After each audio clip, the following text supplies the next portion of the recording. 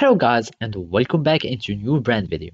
In today's tutorial, I'm going to show you how to check your FPS while in-game on Roblox. So make sure to watch the video to the end and follow these simple steps. So first, we need just like to access or to enter any game in Roblox, we can check our FPS. Let's just like try this game. We click on play and then we need just to wait to join the server, etc. So basically, let's just like join any server and we need just to start our game. So we're starting the game here and now we need just to watch and check our FPS.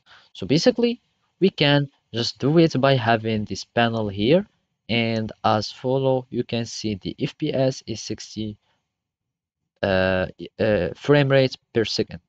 So basically to have this panel here, you will need like just to have uh, to click on Shift F5 and you will have this panel that will be showing and you will have or you will know your own FPS.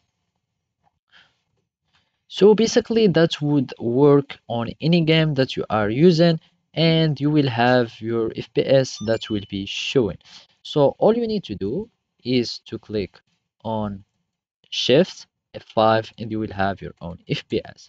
And basically, if you go to your settings and let's just go back by clicking on Escape and go here to the settings, as you can see, you won't find anything concerning like the FPS to show on your game. So all you need to do, as I said, like just to use the shortcut that I have just mentioned, Shift and F5 and you will have your FPS that will be shown on your game. So basically this is how you can do it. Thank you for watching and see you next time.